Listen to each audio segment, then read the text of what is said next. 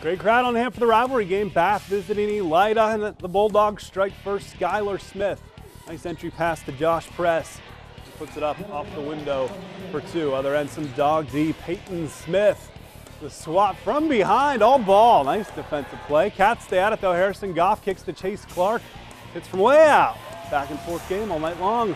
And it's Elida's Daniel Unruh. A scoop to the hoop. Nice finish. He had 12. But Andrew ran it right back for Bath with a scoop of his own. Game high 17 for number 5. This one comes down to the final 5 seconds. Josh Press hits a 3 to give Elida the win. He finishes with 12.